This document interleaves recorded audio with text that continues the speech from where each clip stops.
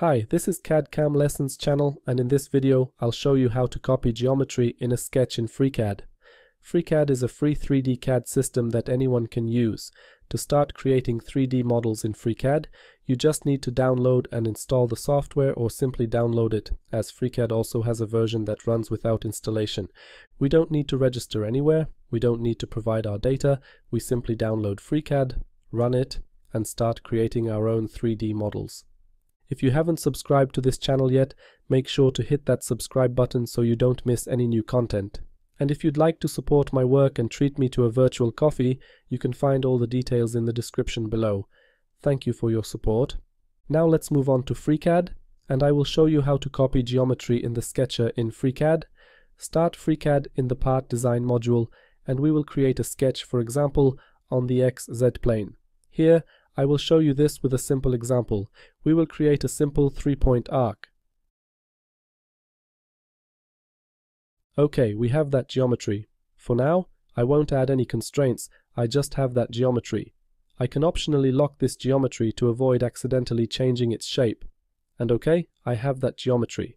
Now I would like to create a second identical geometry. Of course, this is a simple shape, and we could easily draw this shape, but if this shape were a bit more complicated, creating the same shape might take a bit more time. Therefore, in such cases, we can copy that geometry. Here, I would like to show you a specific case of copying where I want the copy of this geometry to be at a specific distance from the original geometry. To do this, we select the geometry and choose the command Move Array Transform.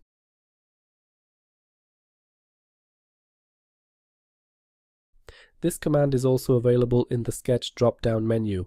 Expand that menu and we have the Sketcher Tools command, and here we have the Move Array Transform command. We have the geometry selected, we choose that command, and here we can either move that geometry. If we have 0 as the number of copies, we can simply move this geometry. I select a reference point and then specify the location of the target point. For example, I will move it 10 millimeters in this direction. Here we enter the offset value. OK, and then we specify the angle. Here I enter 0, and this geometry has been moved by the specified distance. And OK, this way we can move geometry in the Sketcher. However, what might be more useful is creating an additional copy of that geometry. To do this, we select the geometry, choose that command,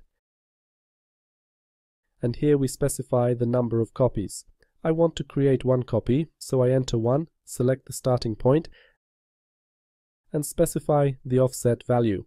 Now, for example, let's move it in this direction by 5 millimeters. I enter 5 here, press enter, and for the angle, I enter 180, press enter, and I have two identical geometries.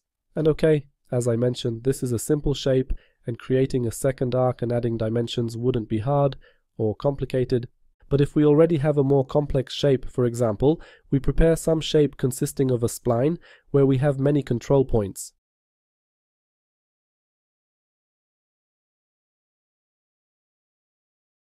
If we wanted to create a second identical geometry, then reproducing that shape would take significantly more time compared to drawing an arc. Therefore, if we want to get the same geometry, this command can be very useful. We select the geometry, choose that command, specify the number of copies, we select the starting point and specify the offset value, for example 10 millimeters, angle 0, and we have two identical geometries. And we can use such a shape, for example, to create a solid by rotating the sketch around a specified axis. Now I will close this shape, create two lines that will close this shape, close the sketch, and we can create a solid by rotating the sketch around a specified axis. And okay, we have something like this. Knowing this function, the function of copying geometry in a sketch with a specified offset value, can be very helpful in certain cases. And in this video, I wanted to focus only on this one simple thing. I think something like this can be useful in some cases and may be helpful to certain people. And that's it. Thank you for watching, and please subscribe to this channel.